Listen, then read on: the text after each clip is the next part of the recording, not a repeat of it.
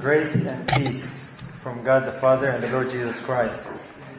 That's the greeting that the apostles used to greet the members of the body of Christ. And that's a greeting that brothers and sisters greet each other with. Today, our study is entitled Satan's Last Day Theology. And before we begin, I just want to make a few comments about some of the things we just heard in the segment earlier. Our Father in heaven is not happy to see this suffering and misery in the world, is He? The person who is happy for this condition of things to continue on and on is the devil. And it is part of our job to help heaven bring about an end to the condition of suffering and misery that the world is in. God has entrusted us with a measure of responsibility in bringing that to an end. And He has told us in the Bible that that cannot come to an end except if God's people have truth. And so it is Satan's decided attack against God's people to have them confused, especially about God's truth.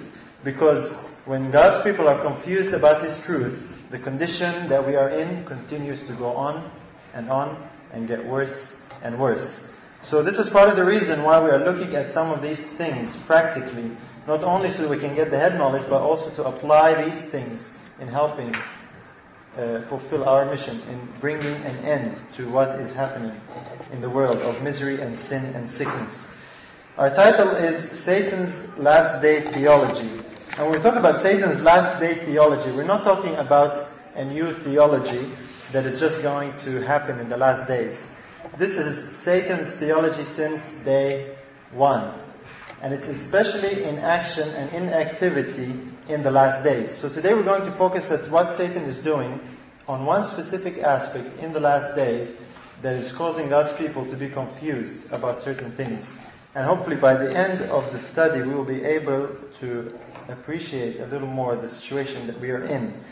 So if we have our Bibles ready, now what I'll do, because I can, if I would tell, how many people are sleepy? No hands. That's okay. Now we're going to try and stay awake together. So throughout the study, we'll just ask you some questions and we'll have some interaction together. That way I can make sure you're awake and that you're actually understanding what we're talking about. Okay? So if you have some questions and comments, if I ask you something, don't hesitate to respond. All right, we do have our Bibles ready.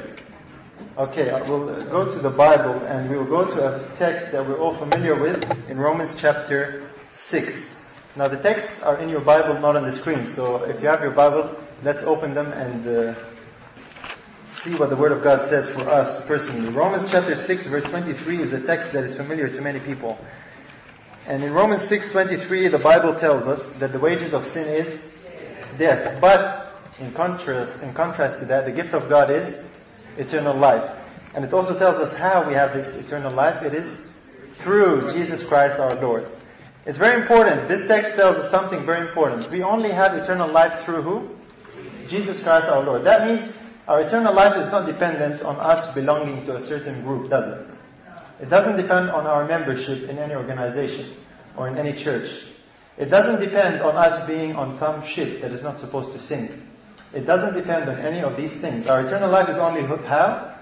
Through Jesus Christ our Lord. Very important. Never forget that. Because many people today have linked other things besides Jesus Christ on whom their eternal life depends. So their eternal life depends on Jesus Christ, but they must belong to a group. They must be members of some structure. It's very important. The Bible says only through Jesus do we have eternal life. Now what is this eternal life that we have through Jesus? Is it just to live without dying?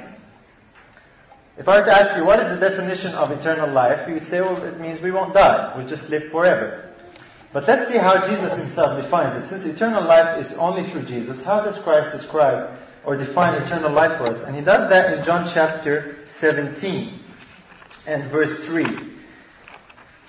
This is a very beautiful text. John chapter 17 verse 3, and it tells us, it gives us a definition of this eternal life that we only have through Jesus Christ, our Lord. John 17:3. Jesus speaking, praying actually to His Father, and He says, and this is life eternal, that they might know thee, the only true God, and Jesus Christ, whom thou hast sent. So what is eternal life now according to Jesus?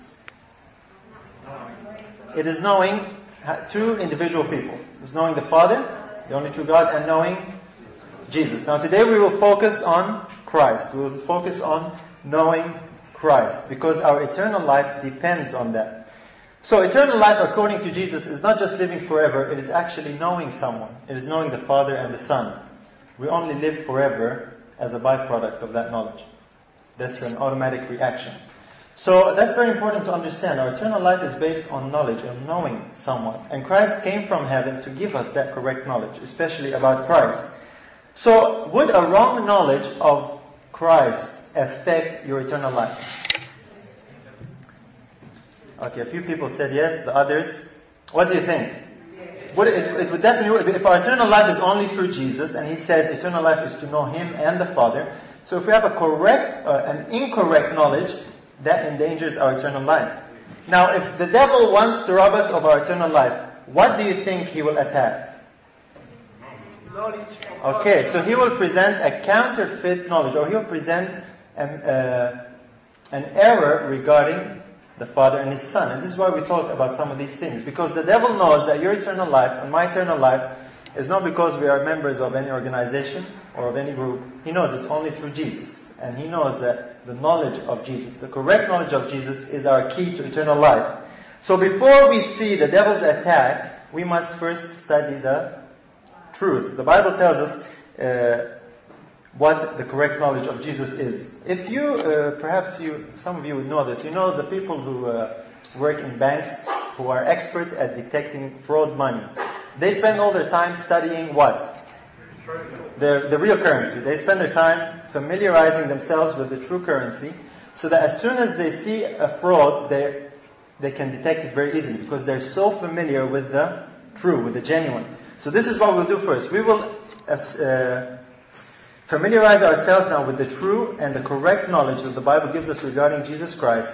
And as soon as we do that, when we see the devil's attack, we'll be able to detect it easily. Just like a person with the counterfeit, an expert can pick a counterfeit note. So we must know the truth in order to detect the error. A lot of people today are confused because they're just fighting over ideas. But we need to see what does the Bible say, especially regarding Jesus, because our eternal life depends on this. So some of this information might be brand new to you, and some of it might be a repetition to you. But either case, this information is what our eternal life is dependent on. So we'll have a look at the Bible, what the Bible says about Jesus. Who was Jesus? If I were to ask you who was Jesus, what would your answer be? The Son of God. And if you ask a lot of Christians today, who was Jesus, they would answer and say the Son of God. But today we want to go beyond just lip service. Today we want to see, how does the Bible describe Jesus? How does it tell us about Him as a Son? And is there a deception involved? Is everyone who says Jesus is the Son of God really believe it? Because we're told in the Bible there's a group of people in the end who will come to Jesus, very surprised, and will tell Him, Lord, Lord, didn't we do all these things in your name? And then Jesus will tell them that He never knew them. So today we want to go a little deeper than just that. Now, Jesus said that Himself in John chapter 10. We're not too far. Let's turn a few pages back to John chapter 10. And we'll look at verse 36. And we'll see what Jesus said regarding who He was. And the answer that everyone gave is the correct answer. But we'll go a little deeper than just that. In John 10:36, the Pharisees wanted to stone Christ. And He answered them and said, Say ye of Him whom the Father hath sanctified and sent into the world, Thou blasphemest, because I said, I am the Son of God. So from Christ's own lips we know He is the Son of God. Let's look at John chapter 5 and verse 18. John chapter 5 and verse 18. And if you have a Bible and your neighbor doesn't have a Bible, what are you going to do? Share with your neighbor. That's good. John 5:18. John 5:18 tells us, Therefore the Jews sought the more to kill Him, because He not only had broken the Sabbath, but said also that God was His Father, making Himself equal with God. So now we have a new piece of information in the equation. When Jesus said He is the Son of God, what did that make Him? Equal to His Father. In other words, Christ's equality with the Father is based on His sonship. Very important. So if the devil wants to attack the equality of Christ to the Father, what would he attack? His sonship. So it's very important to keep in mind as we progress.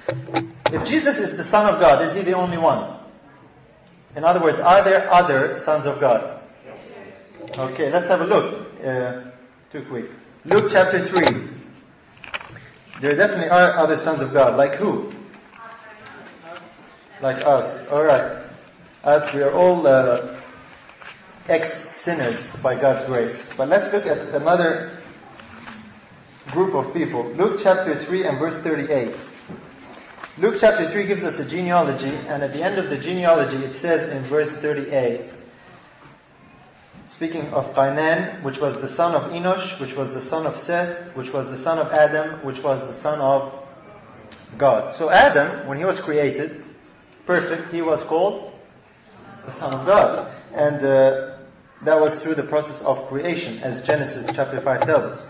And in Job also, we don't have to go there. We know a text that tells us that when God created, the morning stars sang together and the sons of God shouted for joy. And we know that the sons of God there is referring to the angels. And angels were also created.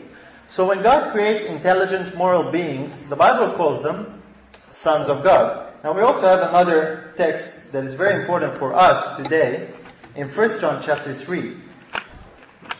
We're talking about beings that are created perfect here. But let's see what 1 John chapter 3 tells us. And verse 1. 1 John chapter 3 and verse 1.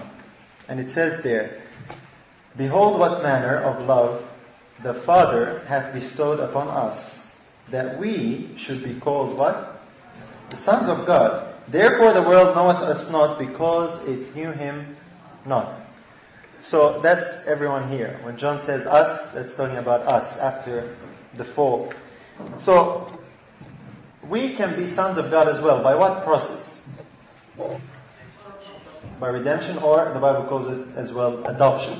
So here we have two different ways that God can have sons. Either by creation, as in Adam and the angels, they are called sons of God by creation. And also, people who have fallen into sin like us, when we are redeemed and adopted into the family of God, we're also called sons of God. So we can be sons of God by adoption. Now, is there a distinction regarding Christ? How is Christ a son?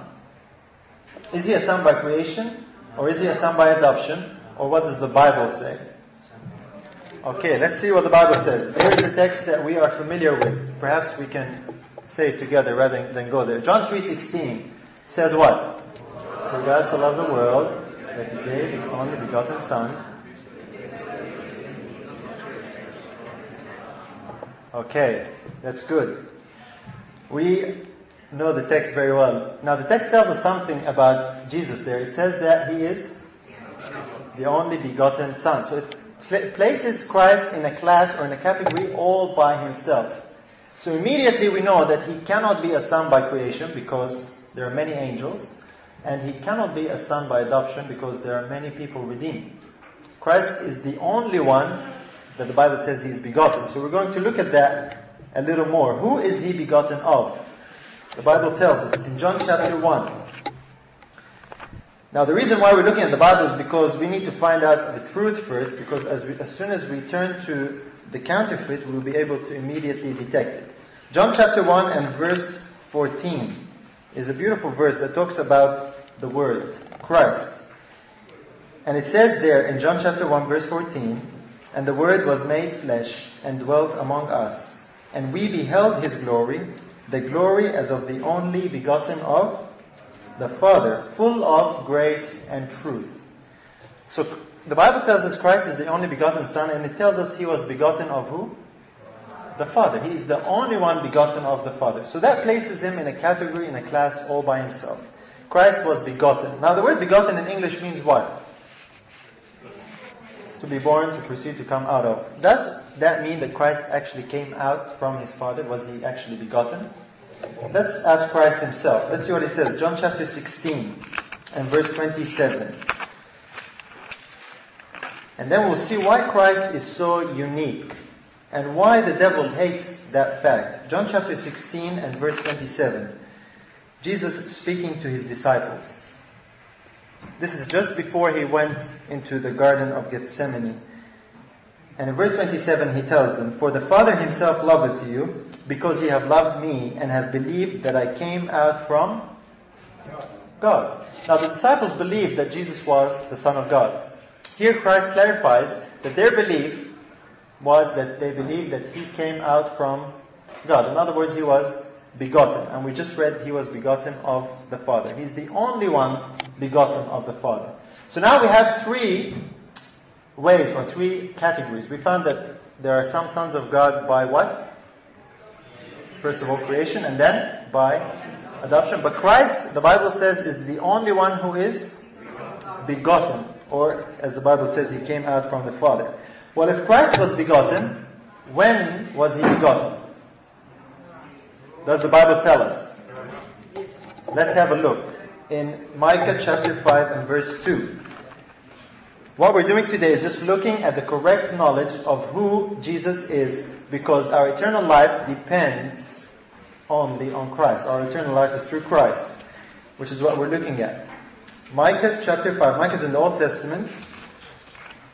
Chapter 5 and verse 2. In Micah 5:2 we have a prophecy about Christ.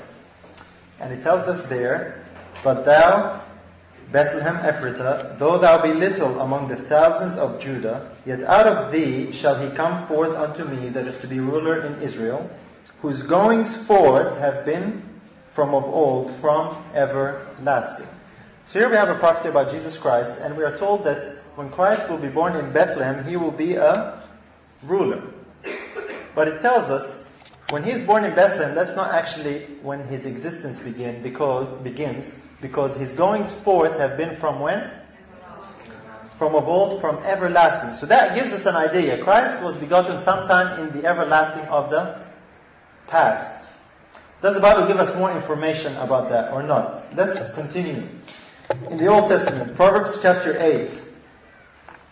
Now, Proverbs chapter 8 is one of those chapters in the Bible that people either love or hate.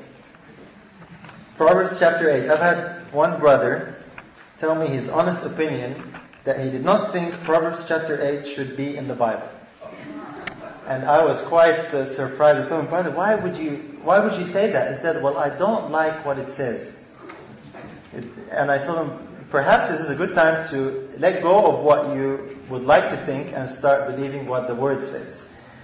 So the devil is active in these last days. At least he was honest enough to admit that to me. Let's have a read of Proverbs chapter 8 and see what verses 22 to 30 tell us. If they can shed some more light as to when Christ was begotten or came out of the Father. Verse 22, it says, "The Lord possessed me in the beginning of his way, before his works of old. I was set up from everlasting, from the beginning, or ever the earth was. When there were no depths, I was brought forth. When there were no fountains abounding with water. Before the mountains were settled, before the hills was I brought forth. While as yet he had not made the earth, nor the fields, nor the highest part of the dust of the world. When he prepared the heavens, I was there. When he set a compass on the face of upon the face of the depth. When he established the clouds above. When he strengthened the fountains of the deep. When he gave to the sea his decree, that the waters should not pass his commandment. When he appointed the foundations of the earth. Then I was by him, as one brought up with him, and I was daily his delight, rejoicing always before him." Here we have a passage of someone who is speaking about an event that is described as being brought forth before the creation of all things. Now, if you look at the context of the chapter is talking about wisdom. Just leave your finger there for a minute in Proverbs 8, and we'll just come over to 1 Corinthians, and we'll see what the Bible says about wisdom. 1 Corinthians chapter 1 and verse 24. Because we need to see, we need the Bible to tell us who is speaking, who is the wisdom of God. 1 Corinthians chapter 1 verse 24. And in verse 24 of 1 Corinthians chapter 1, the Bible tells us, "But unto them which are called, both Jews and Greeks, Christ the power of God and the wisdom of God." So Christ is known as the wisdom of God. And the wisdom of God is speaking in Proverbs chapter 8. So in other words, who is speaking? Christ is speaking. So Christ is speaking, and he tells us here about an event that took place before the creation of anything. Notice verse 24. It says, we're back in Proverbs chapter 8. It says, "When there were no depths, I was brought forth. When there were no fountains abounding with water. Before the mountains were settled, before the hills was I brought forth." So here we have a little more insight as to when Christ was brought forth, or when he was begotten. It is before the creation of anything. So by the time that creation took place, if Christ was begotten of his Father, how many should there be? 2. If there is a Father and his Son was begotten before creation, by the time creation takes place, there should be 2. Let's have a look at Proverbs chapter 30 and see if the wise man confirms this information for us, or if our conclusions are incorrect. Proverbs chapter 30 and verse 4. In Proverbs chapter 30 and verse 4, the Bible tells us, "Who had ascended up into heaven or descended? Who hath gathered the wind in his fists? Who hath bound the waters in a garment? Who hath established all the ends of the earth? What is his name, and what is his son's name, if thou canst tell?" Now here we're reading about an event that the wise man says, gathering the wind in the fists, binding the waters in a garment, establishing all the ends of the earth. What event would that be?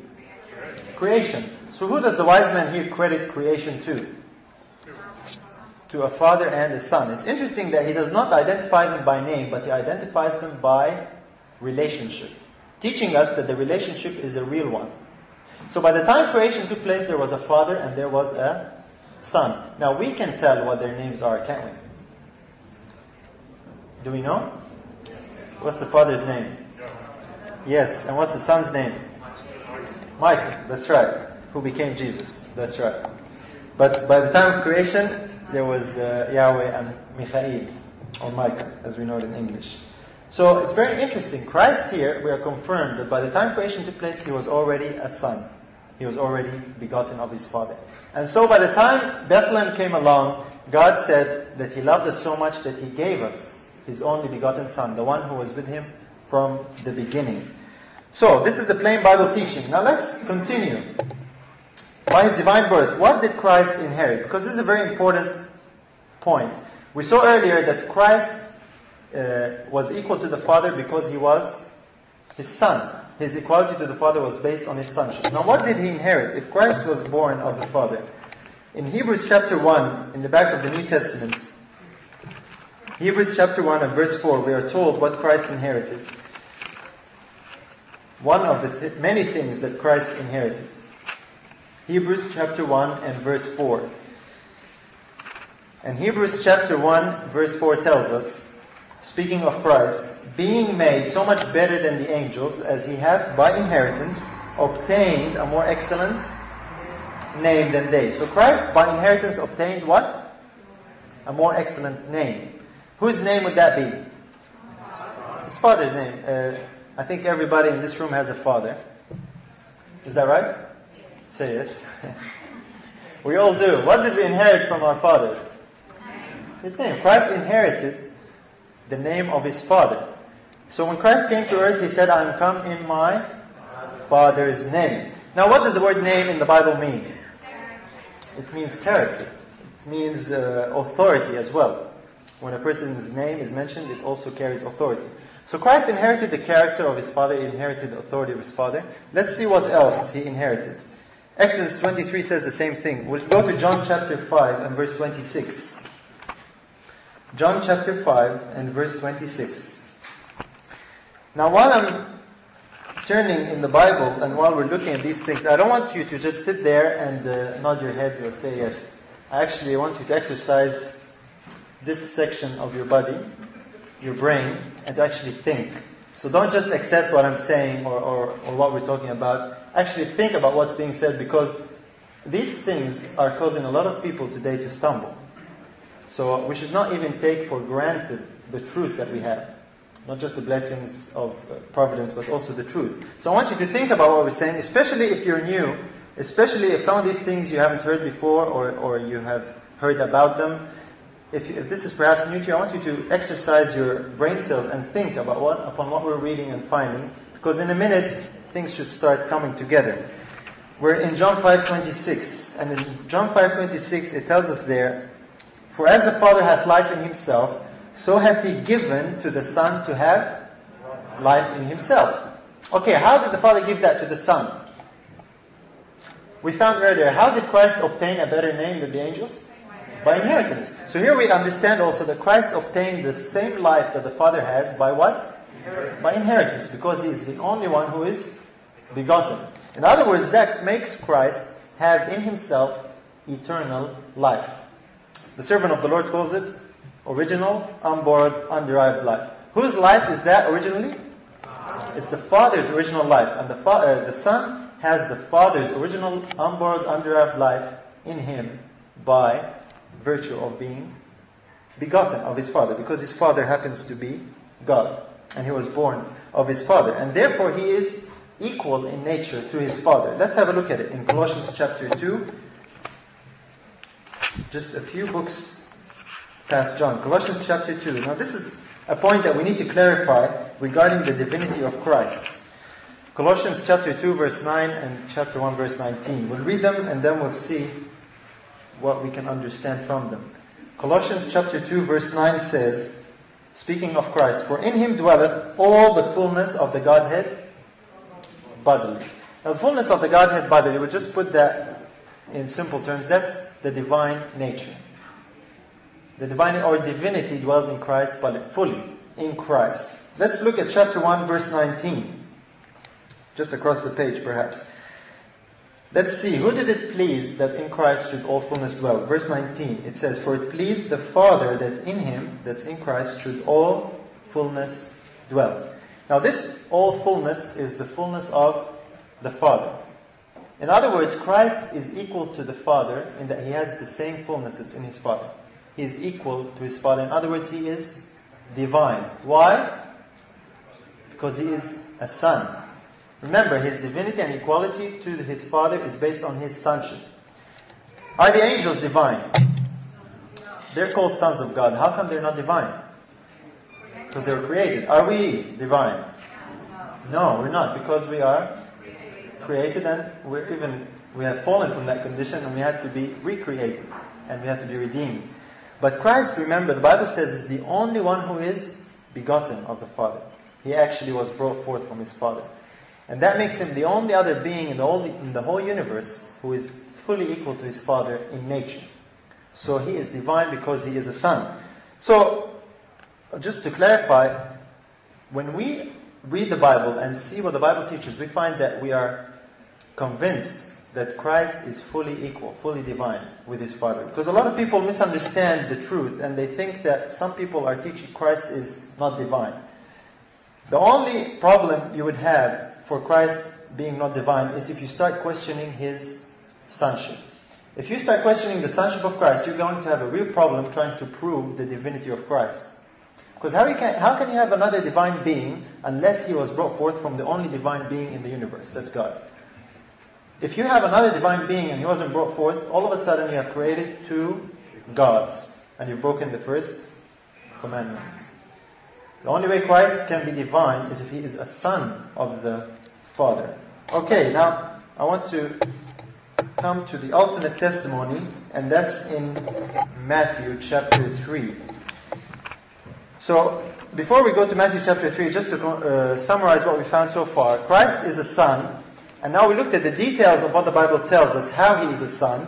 We found that he is not a son by creation, as all the other creatures, or he is neither is he a son by adoption, but he is actually begotten, and we found he was begotten of his Father. And we also found when he was begotten, he was brought forth, or he came out of God before the creation of all things, so that by the time creation took place, there already was a Father and a Son. Now we come to the ultimate testimony from the Father himself in Matthew chapter 3. Now, it's not very often in the Bible that is recorded for us that the Father actually spoke with an audible voice. All the communication from heaven has been through Christ and through angels. So, if God the Father Himself will speak with a voice that humans will hear, without the agency of angels and without speaking through His Son, do you think He would have something important to say? Do you think we should stop and listen to what He has to say? We should, especially if He says the same thing more than once. In the baptism of Christ, we had a voice from heaven speaking in verse 17 of Matthew 3, and it says, "And lo, a voice from heaven saying, This is my beloved Son, in whom I am well pleased." So here the Father gave us the ultimate testimony that Jesus was His Son. And we found how the Bible explains that to us. But the Father didn't say that only once. He said it twice. In Matthew chapter 17 and verse 5, we have another testimony from the Father. John chapter 17 and verse 5. This is on the Mount of Transfiguration with Peter, James, and John just waking up. Matthew. Yes, that's correct. What if I said John? Don't worry about me. Matthew, thank you. Look on the screen. Matthew chapter 17. Thank you, Brother Greg. Verse 5 says, "While he yet spake, behold, a bright cloud overshadowed them, and behold, a voice out of the cloud, which said, This is my beloved Son, in whom I am well pleased. Hear ye him." Okay, so here the Father took time and opportunity to actually speak with an audible voice from heaven. These 2 times that we looked at, the Father, as far as we know, spoke only 3 times in the New Testament. 2 times of them, He said exactly the same thing. He said concerning Christ, "This is my beloved Son." So of all the things that the Father could have told us from heaven, of all the revelations that He could have given, He chose to give us one piece of information and to repeat it. Do you think that's important? Of course. We read in Romans 6 that our eternal life is through Jesus Christ our Lord. And a correct knowledge of who Jesus Christ our Lord is what eternal life is all about. And so the Father testifies to what will be our saving knowledge, that Christ is His Son. Interesting that the Father here testified Christ is His Son twice. Now that we have looked at what the Bible says, let's see if we can detect the devil's counterfeit. Now that we looked at the original, what the Bible says, as soon as we see any different to that, we should be able to immediately detect that it is a counterfeit. It's a fraud. And so the devil works subtly at times, and sometimes he works very openly. And we're going to see some examples of that. In Matthew chapter 4, we see Satan's theology regarding the Son of God, because this is the point we're looking at today. We saw what the Bible says. Let's see what the devil's theology is regarding the Son of God. This is a fact that perhaps some people never noted. Did you know that the devil is a theologian? He's a very good theologian. He has many students in many universities who also are theologians. I'm not making a joke. That's very true. The devil knows the Bible very well, very much better than you and me. He's been looking at it for thousands of years. So here we're going to see from the Bible what is the devil's theology regarding the Son of God. Because he has a theology that is different to the Bible. And we see it in Matthew chapter 4 and verse 3. This is in the wilderness of temptation. The devil comes to Christ, and the Bible says, "And when the tempter came to him, he said, If thou be the Son of God, command that these stones be made bread." He said that once, but then in verse 6 he said the same thing again. Verse 6, "And saith unto him, If thou be the Son of God, cast thyself down, for it is written, He shall give His angels charge concerning thee, and in their hands they shall bear thee up, lest at any time thou dash thy foot against a stone." So here we see the devil is not only a theologian, but he can also quote Scripture. Notice, what was the devil's theology regarding the Son of God? Doubting. He questions that Jesus is the Son of God. So if the devil says, if you are the Son of God, what is the implication? What is he really trying to say? You are not really the Son of God. Because he's asking now for proof. So it's very important. The devil's theology concerning the Son of God is to question it and to doubt it. The devil causes doubt by questioning. Now notice, he is questioning the claims of who? Of the Father. Now we just saw just previously, the Father twice from heaven said, "This is my Son." How many times did the devil ask Christ if he was the Son?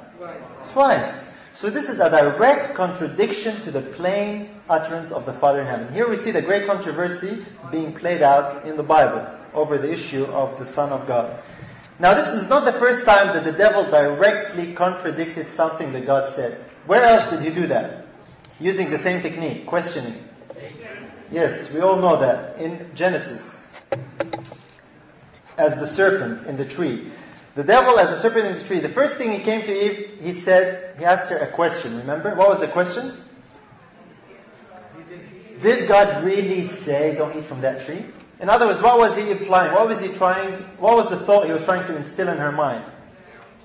Yeah, doubt. He didn't really mean that. So the devil uses questioning to bring about doubt or to cause doubt. And the questioning is regarding the plain utterances of God. So the devil's theology is to question the sonship of Christ. And we're going to see examples of that beginning from heaven and down through to our time. And hopefully as we see the contrast, we'll be able to understand the danger that many of God's people are in today regarding the devil's theology, regarding the Son of God. So the serpent's theology is to question the fact that Christ is the Son of God. Let's see an example of this. This is from the Spirit of Prophecy in the book This Day with God. Now I want you to pay careful attention with me, because what we're looking at now is we're trying to trace the trail of the serpent regarding what we looked at. This is the devil's theology. We'll read it together. It says, "Angels were expelled from heaven because they would not work in harmony with God. They fell from their high estate because they wanted to be exalted. They had come to exalt themselves, and they forgot that their beauty of person and of character came from the Lord Jesus. This fact the fallen angels would obscure, that Christ was the only begotten Son of God. And they came to consider that they were not to consult Christ." That's from the book This Day with God, page 128. Question. Who was leading these fallen angels in heaven? Lucifer. Now what is it that these fallen angels had gone about to try and do? It says here very plainly, there was a fact that they were trying to obscure. What is that fact? That Christ was the only begotten Son of God. Did you know that this was one of the elements in the war in heaven? So from heaven, the devil has started his theology regarding the Son of God. His theology and his object is to obscure. What's the word obscure mean? To hide, to conceal, all these different meanings. So his theology, his purpose is to hide or to obscure the fact that Christ was the only begotten Son of God. Now this is even before the creation of mankind. A lot of people think that Christ became a son when he was born in Bethlehem. Here we see that the angels were very familiar with the fact that Jesus was the Son of God, and those angels that fell were actually on a mission to try and obscure or hide that fact. It's very important. The servant of the Lord here tells us that Christ is the Son of God. It is a fact. It is not a role play. It is not a theory. It is not a pretend. It is not any of these things. It is a fact.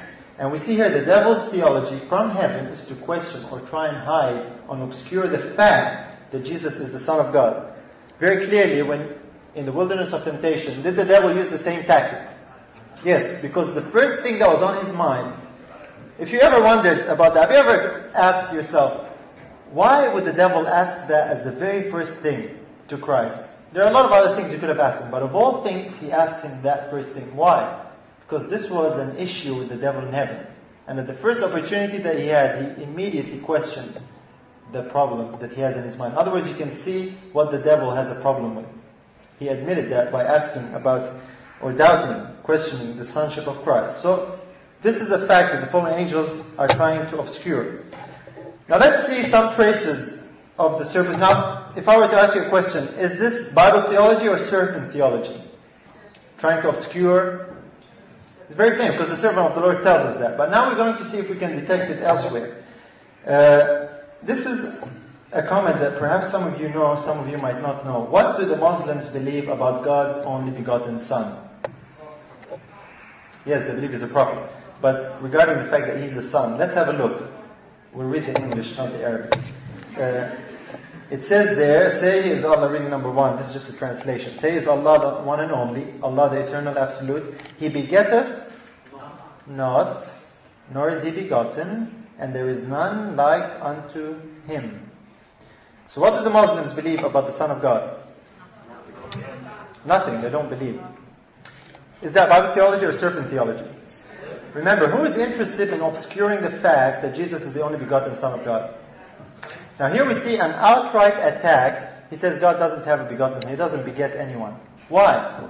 Because the Bible tells us Christ is the only begotten Son. And therefore He is like His Father. As we saw in Hebrews, He is the express image of His Father. Here we see an outright open attack by the devil through the different organizations that he's infiltrated. We see the trail of the serpent theology, that God does not have a son at all. He doesn't beget anyone. Open attack. Now in Jerusalem, this is the Dome of the Rock Mosque in Jerusalem. If most of you have seen pictures of this, I know. And just in the foreground, there, is the remnant of the Wailing Wall, which is said to be the remnant of the temple. Now, they're very close proximity to each other. Now this, supposedly, if this is correct, this would be where Jesus Christ walked and declared to the Jews that He was the Son of God. So not too far from that Wailing Wall, on the Dome of the Rock, we'll just focus in a little bit. This decoration at the bottom there is actually writing in Arabic. Here. That's not just nice pictures, that's actually writing. Now, if you actually read some of that, you'll find that that writing in a part says, God has no son.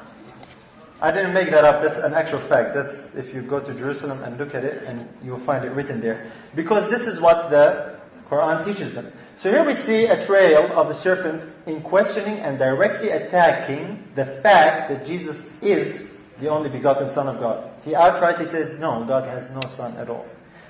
Now let's see if we can come a little closer. New Age. The New Age today is a lifestyle to many people.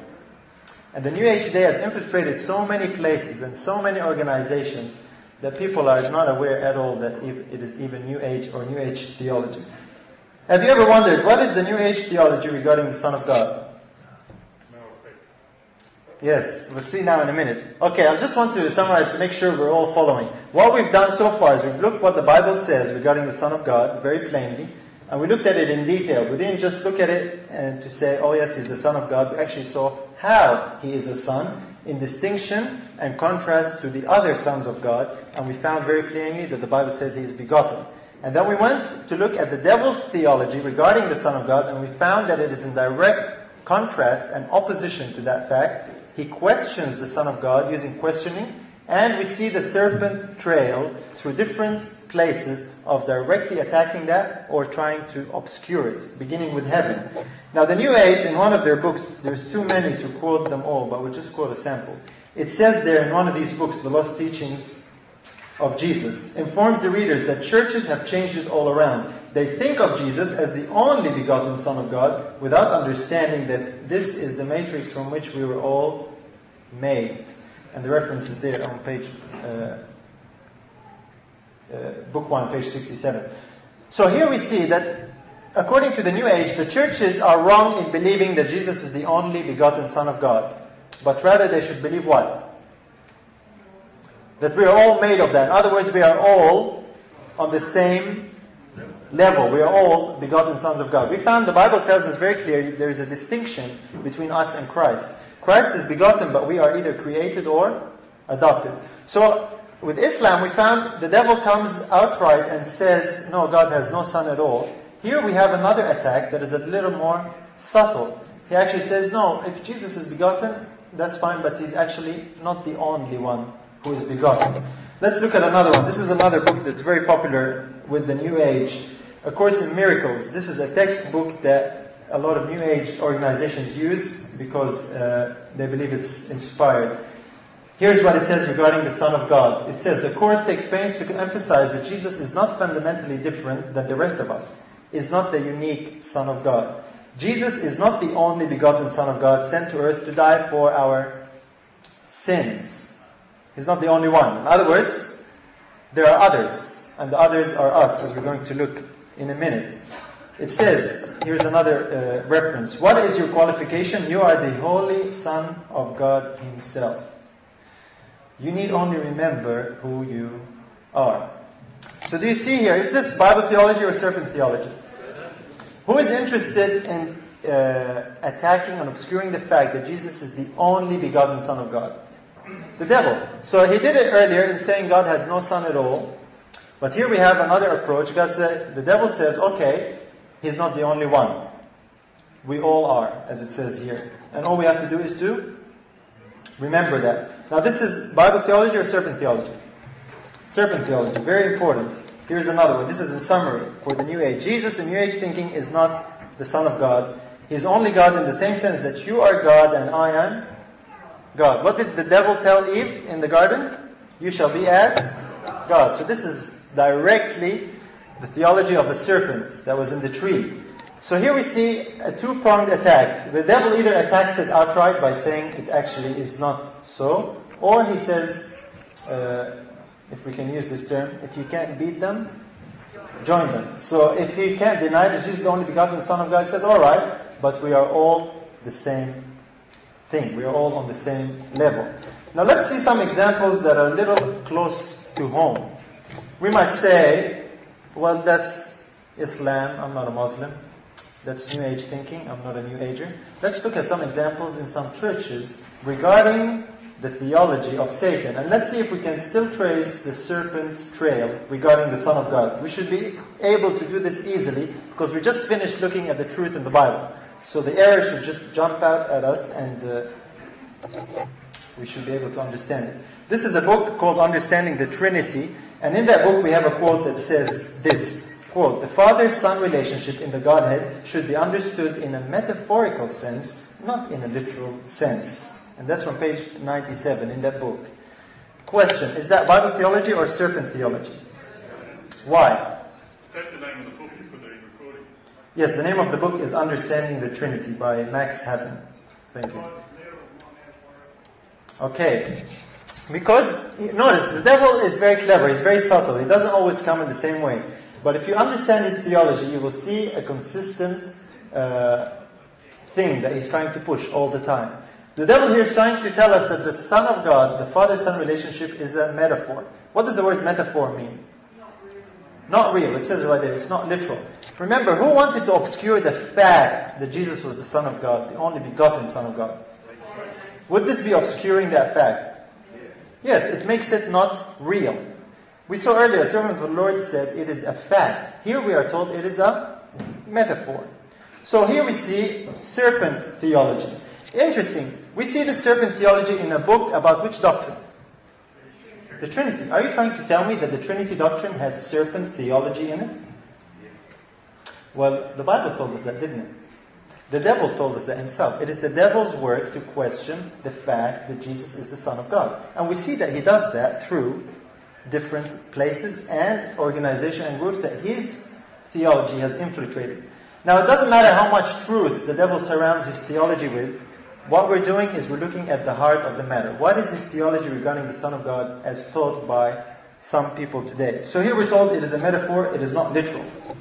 Now, the ABC that sells this book says all Hatton's arguments are grounded in the Word. Now, that might help people buy the book, but we've just finished looking at the Word. The Word told us that Jesus is the only begotten Son of God. And the Father Himself spoke from heaven and told us that. And it's the devil's theology to question that. But that's not the only example, so we're not quoting here only one or two. Let's look at another example. It's from the Adventist Review of the Assembly Adventist Church, October 31, 1996, on page 12. This is a week of prayer reading article by Gordon Jensen.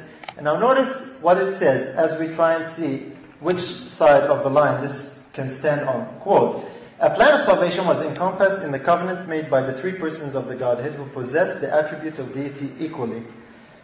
In order to eradicate sin and rebellion from the universe and to restore harmony and peace, one of the divine beings accepted and entered into the role of the Father, another, the role of the Son. The remaining divine being, the Holy Spirit, was also a participant in effecting the plan of salvation." Okay, we want to focus on the Son of God. What is this saying regarding the Son of God? It says here that it was a role that was entered into. Is this Bible theology or serpent theology? Why? Yes, because it obscures the fact that Jesus is the only begotten Son. It says He's not really begotten. He's not a Son who is begotten. Actually, He's only playing that role, or He is pretending to be a Son. If you take that to its logical conclusion, in other words, Jesus is a liar. When He says, I'm the Son of God, He's not really a Son. He's just playing the role of a Son. Who is interested in making out Jesus to be a liar? Satan. Now, it's very interesting. So we have serpent theology here, not in the far out places like New Age and Islam. It's actually in church publications. Because the devil's Last Day Theology is to attack God's people regarding their knowledge of God's Son. So he's out there with the New Agers, and we feel very safe sometimes because we go to church. But remember, the serpent trail is now found in church, in specific doctrines regarding the Son of God. Now, let's see what the Bible tells us. We just found in 1 Timothy chapter 4. This was prophesied for us in the Bible. We'll just come back to the Bible. 1 Timothy chapter 4. The Bible gave us a prophecy about these things before they happened. Because we found here the serpent trail is being traced through a specific point that the devil is pushing. 1 Timothy chapter 4 verse 1. Now this is a very important prophecy, and it tells us, Paul speaking to young Timothy, he says, Now the Spirit speaketh expressly, that in the latter times, or in the last days, some shall depart from the faith, giving heed to seducing spirits and doctrines of devils. Now, did we find any traces of a doctrine of the devil? Yes, we did. The serpent theology regarding the Son of God, the Bible calls it doctrines of devils. We know what the devil's doctrine is regarding the Son of God. His doctrine is to question it, to obscure that fact, and to cause us in any way to disbelieve that Christ is really the only begotten Son. Now, the Bible tells us here that those people that accept the doctrines of devils, what have they done to the faith? Look at the verse. It says, some shall do what? Depart from the faith. So when we accept the devil's doctrines, we have what? Departed from the faith. So can we claim that we are in the faith if we have departed from it? No. So if we claim that we're in the faith while we actually have departed from it, we practice deception of the worst kind because we end up deceiving ourselves. We think we're right when we're actually wrong. So the Apostle Paul here was inspired to tell us that when we start accepting doctrines of devils and seducing spirits, we're actually departing from the faith. That's why he tells us elsewhere, Wherefore let him that thinketh he standeth take heed lest he fall. So a lot of people who think they're standing should take heed lest they fall. Because the serpent is interested in our fall by attacking the correct knowledge, the Bible knowledge of who Jesus is. And he does that by obscuring the fact that he's the begotten Son. Now, if the Bible tells us some will depart from the faith, and we just looked at some examples in the church of a departure from the faith, what was the faith? The Bible says there will be a departure. Can we actually see a change has come about regarding this issue before the devil made an attack? Now, there is a book at the back on the table. If you haven't picked one up, please help yourself to one. It's called The Living Voice of the Lord's Witnesses. There is a documented evidence of what the faith regarding this point was before. But in order, we'll just quote a sample and see. If the Bible says there will be a departure from the faith, we should be able to see a difference between then and now if the Bible is true, if the prophecy is true. We'll just quote a sample here. This is from E.J. Wagner in the book Christ and His Righteousness in 1890. And we'll just focus on Christ here. It says, The angels are sons of God as was Adam by creation. Did we find that in the Bible? Yes or no? Yes. We already found that, so we know that's correct. Christians are the sons of God by adoption. We saw that as well. But Christ is the Son of God how? By birth. And so Christ is the express image of the Father's person. How many categories here did Wagner say there are on how we can become sons of God? 3. I shouldn't say we. But there are three. One is creation, we saw that in the Bible. One is adoption, we saw that as well. And another one where only one person fits in, and that's Christ. And he says he is the Son of God by birth. Now we found that already in the Bible. Now this was the belief of the church, the pioneers of the church. The year there is 1890. We'll just quote another pioneer, and this should really settle the matter, just as a sample, but if you want more, just go get the book. This is from the Sermon of the Lord herself, who is also a pioneer, E.G. White, in Signs of the Times, May 30, 1895. Now notice very carefully what she says. It says, God so loved the world that He gave His only begotten Son. Not a son by creation, as were the angels, nor a son by adoption, as is the forgiven sinner, but a son begotten in the express image of the Father's person. Question, do you think that Brother Wagner and Sister White believed the same thing about Christ from reading those two statements? What did they believe about Christ? That He was a son by birth, that He is begotten. Is that in harmony with the Bible? So we say this is Bible theology or serpent theology? Bible, because we just saw that in the Bible. We just saw earlier examples that directly contradict this testimony. Question, has there been a departure from the faith regarding this point? Yes, because we saw the serpent trail now actually says that Christ is not really a son, it's only a metaphor, or it's actually a role play. Now it's very interesting that Sister White wrote that statement 5 years after Wagner wrote his statement. If you compare the colors together, you'll find that she pretty much says exactly the same thing in different words. She also mentions being sons by creation and by adoption, but that Christ is the only one who is begotten. Here again we see. So all these people that make the false charge and claim that sometimes they make the claim about us that we're teaching that Christ is created. Have you heard that before? Is that Bible theology or serpent theology? That's serpent theology. So you should make these people aware that they're actually repeating serpent theology, and you should correct them and tell them Christ is not created, He's actually begotten. And they are not perhaps aware of that fact because they make that charge unknowingly. Now, if there has been a departure from the faith, is it so obvious that actually it's been admitted? Let's have a look. Has there been an admission regarding the departure of the faith? This is from the Adventist Review, January 6, 1994. This is an article by William Johnson, the editor of that paper. And it says here, Adventist beliefs have changed over the years under the impact of present truth. Most startling is the teaching regarding Jesus Christ, our Savior and Lord. Likewise, the Trinitarian understanding of God, now part of our fundamental beliefs, was not generally held by the early Adventists. Okay, now here we have a very frank and startling, as it says there, most startling admission that actually a change has come about. And it specifically tells us regarding what doctrine. Who is it regarding? It's regarding Jesus Christ, our Lord. Now we just compared the history and we saw what the change was. What was the change from? From the fact that Christ is the begotten Son of God, a son by birth, to now the teaching that He is only a son as a role play, or that it is a metaphor. Notice, very interesting, when he says that the church changed that understanding from what it was before to now, while they say this change, is that a positive note to that change? Is he suggesting that this is a good thing in that statement? Yes, because it's under the impact of present truth. We've moved along. Now we don't believe what we used to believe about Jesus Christ. Now the Bible tells us when we do that, this is actually a departure from the faith. So we've come to a point where we've accepted devil theology or serpent theology. Now what other doctrine is he associating here with the change regarding Jesus Christ?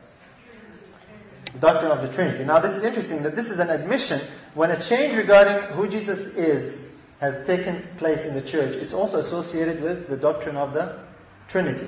What book did we find earlier that had serpent theology in it regarding the Son of God? There was a book called Understanding the Trinity. So here we have a very close connection between the doctrine of the Trinity and the serpent theology of questioning the Son of God. It is so close and obvious that church theologians even admit it. And they say, we've changed about that. We've actually changed. We've now become Trinitarian. And we found earlier that the Trinity doctrine has in it the serpent's trail. just like it does in the New Age. Now, the reason why we're saying these things is not to upset anyone, but to actually, hopefully, wake people up. Because people have today fallen into a sense of false security regarding these things. But the admission goes on to say, but before we go there, let's have a look at another passage from the Spirit of Prophecy. Selected Messages, Book 1, page 197. It says there, "Be not deceived. Many will depart from the faith, giving heed to seducing spirits and doctrines of devils." Did we just read that in the Bible? So what verse is she quoting? 1 Timothy 4:1. You should still be there. 1 Timothy 4:1 tells us, if you look at it, in the latter times, some shall depart from the faith. But over here we are told, many will depart from the faith. So in other words, the situation as time progresses is going to get worse. In other words, more people will be on the side of departing from the truth, and less people will be on the side of staying with the truth or the faith. In other words, there will be more people who will accept doctrines of devils. Today we're just looking at one of the doctrines of the devil, that's regarding the Son of God. She continues, we have now before us the alpha of this danger. The omega will be of a most startling nature. Now, of course, the context of this statement, she's talking about the alpha and the omega of apostasy. If you're not aware of that, pick up a book at the back called The Alpha and the Omega, and you can learn for yourself what that is talking about. But we understand that to be the crisis that happened in the early 1900s regarding Kellogg, who was trying to bring in pantheism and the Trinity doctrine into the church. And the servant of the Lord said that's the alpha of apostasies, and the omega will be of a most startling nature. Now it's very interesting. She says the omega will be of a most startling nature. And she says there will be a departure from the faith. We just read the admission earlier that the most startling change, we'll just go back, was the change regarding who Jesus was. Isn't that interesting? The prophet said the omega will be of a most startling nature, and the admission is made that the most startling thing that happened in the church was the change regarding who Jesus was. If it's not obvious enough, you wonder how much more obvious it needs to get before people start seeing it. But you can see, even though things are so obvious, yet the devil has gotten people so deceived today that some people actually don't believe that they have accepted serpent theology regarding the Son of God. And they're happy going along questioning the Son of God, not realizing the dishonor that they're doing to the Son of God by denying His divine heritage. Okay, we'll continue. Here's another admission from the Ministry magazine, October 1993. You have a comment? Yeah, Brother Nader, when Kellogg wrote his books, he said that was the alpha of apostasy and the omega would follow in a short while. Kellogg said a short time after he had written the book, he came to believe in the Trinity. That's right. Identifying what the omega is. That's right. That's correct. Thank you. That's true. And if you want to find the evidence for what Brother Jeff is sharing regarding Kellogg and his belief in the Trinity, just pick up those books at the back of the table that has all the historical documents that you need to have a look at to know these things for yourself. So that's very true. So in a short while, Kellogg had just come to believe in the Trinity, and the servant of the Lord said it will follow in a short while. Let's see what admission is made here. It says, most of the founders of Seventh-day Adventism would not be able to join the church today if they had to subscribe to the denomination's fundamental beliefs. Now, why is that? Most specifically, most would not be able to agree to belief number 2, which deals with the doctrine of the Trinity. Why? We've already found that this doctrine has serpent theology all through regarding the Son of God. The pioneers did not believe that the Son of God was playing a role. They didn't believe Christ was a son as a metaphor. They actually believed He was a real son. Now, if you think on that for a while, if you look at some of these pictures up there, people like Loughborough and Andrews and Uriah Smith and James and Ellen White and others, if they were alive today and came and applied for membership in the Seventh-day Adventist Church, the Seventh-day Adventist leaders today are telling us that they would be denied membership in a church that God used them to establish. That is shocking if you just spend a few moments exercising your mind thinking about that. That the founders of a church, if they were alive today, would not be able to come.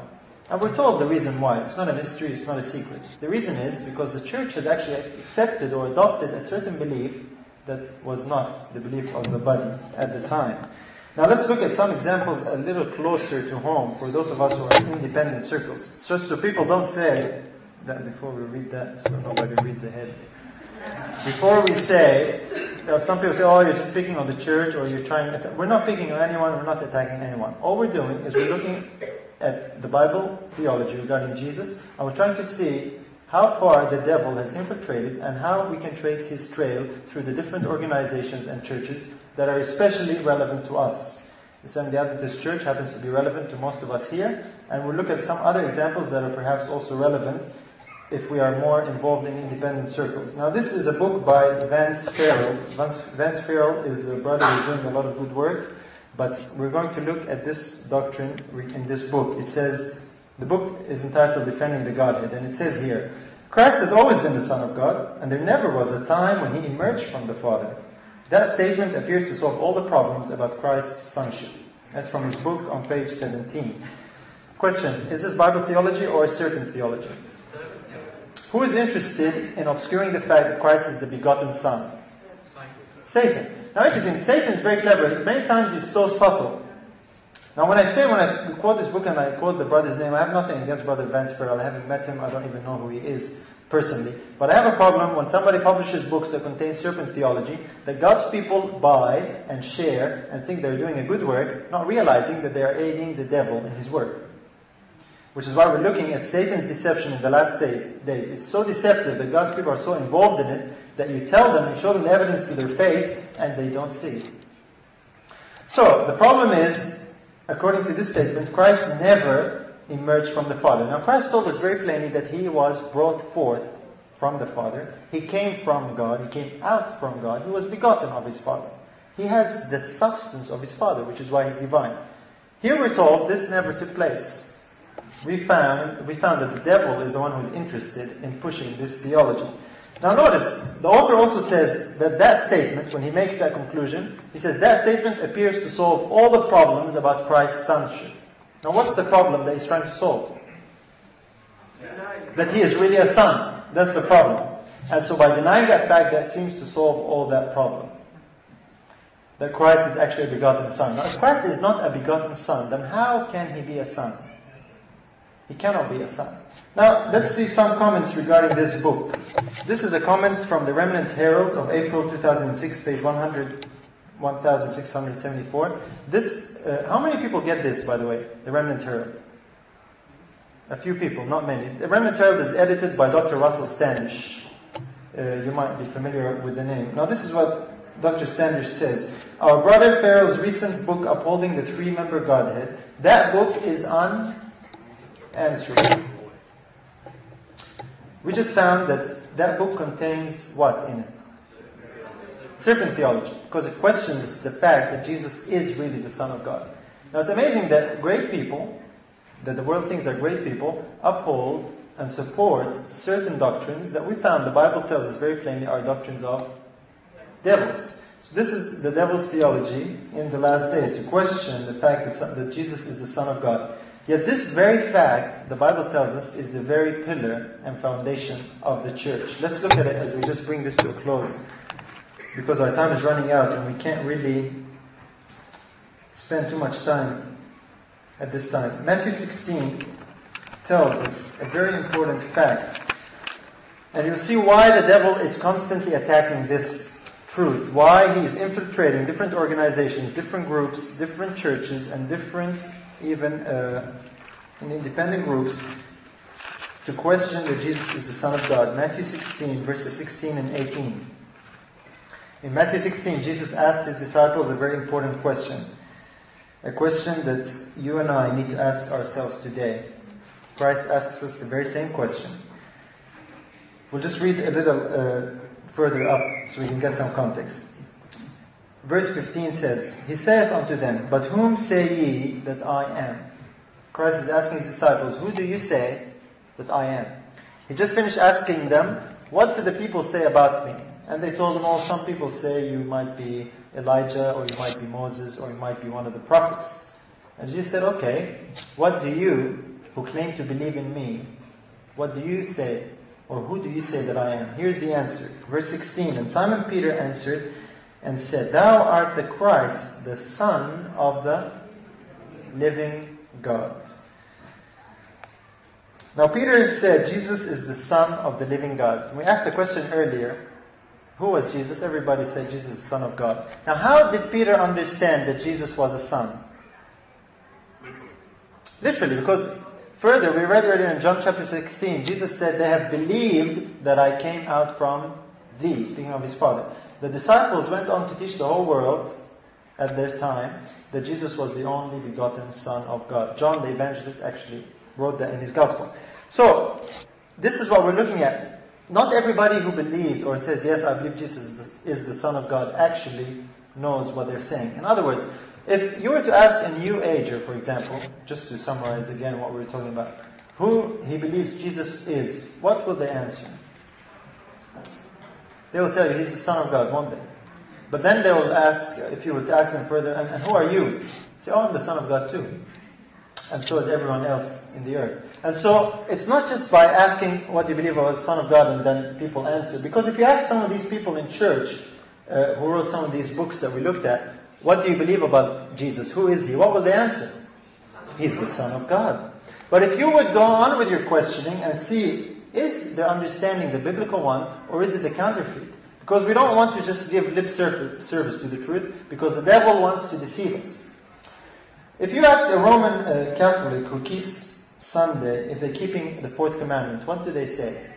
They say yes. They say they keep the Sabbath. They keep it on Sunday.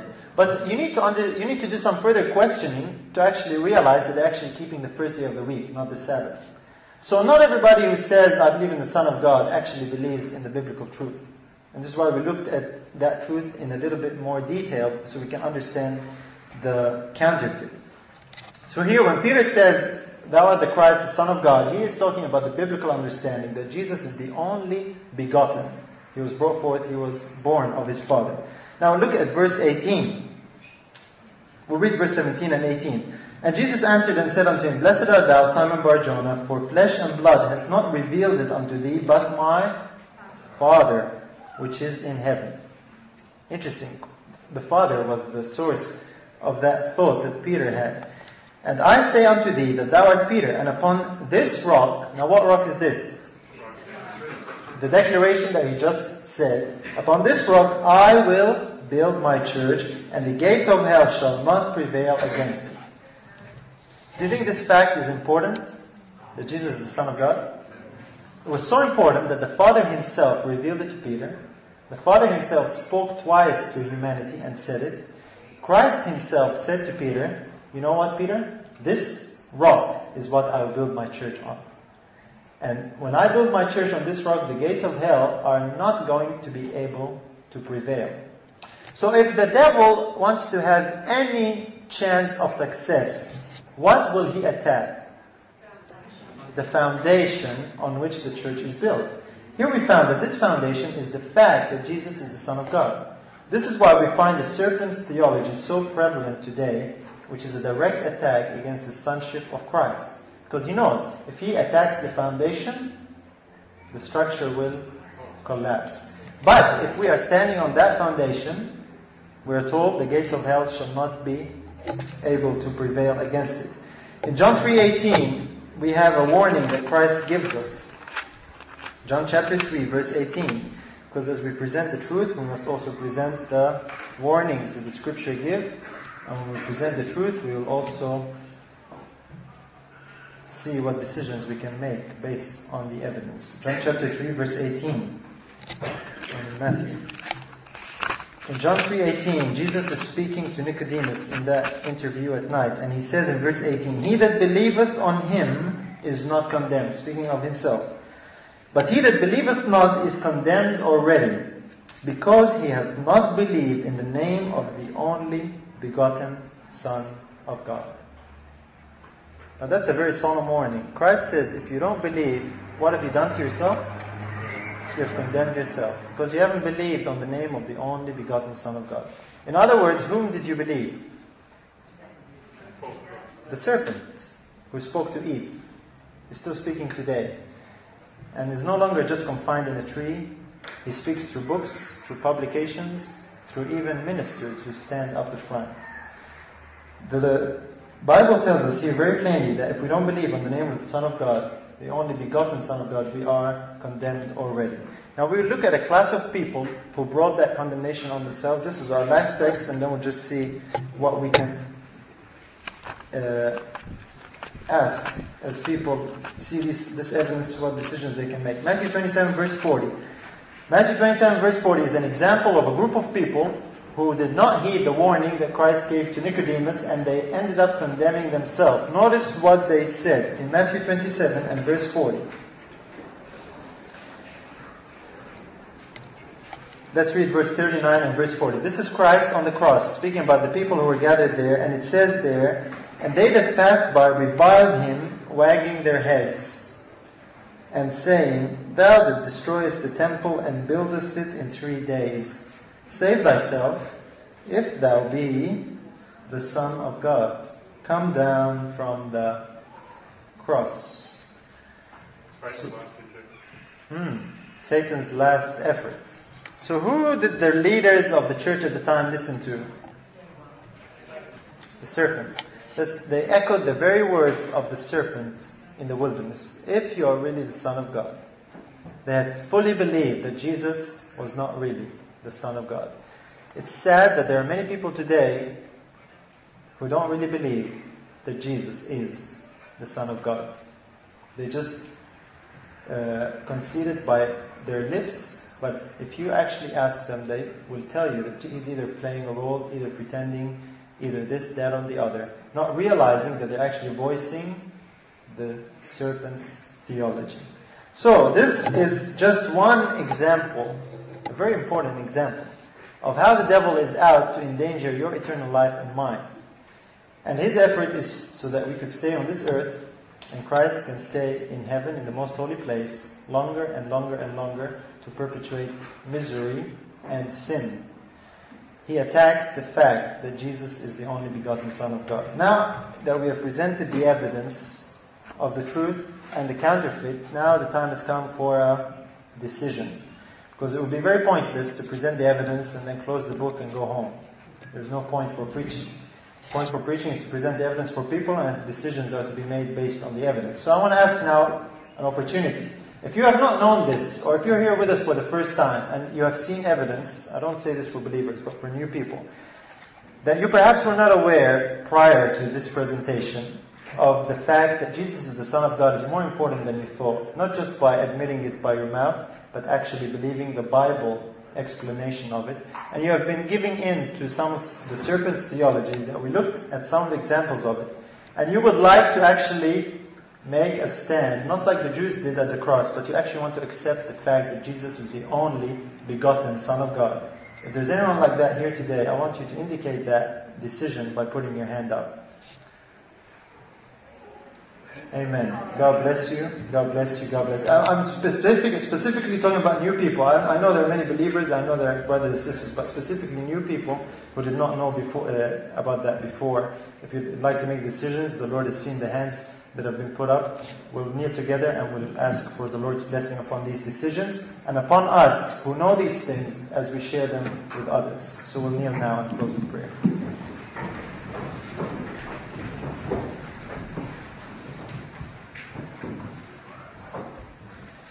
Our Father in heaven above, we come before Thee in the precious name of our dear Savior, Thine only Son, Jesus, who even now, Father, stands in Thy presence in the most holy place, ministering on our behalf.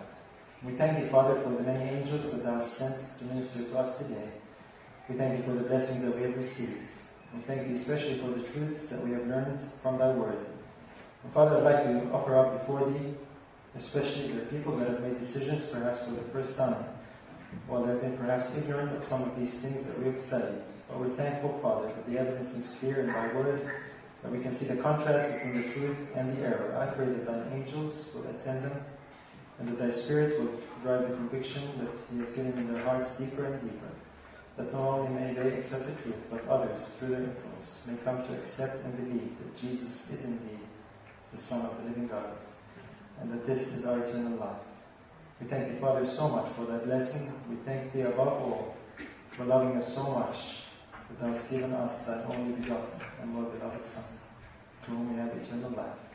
We ask these things in faith and with gratitude for hearing us, for we ask them in the only name that thou hast given us to use, the name of Jesus, our Savior.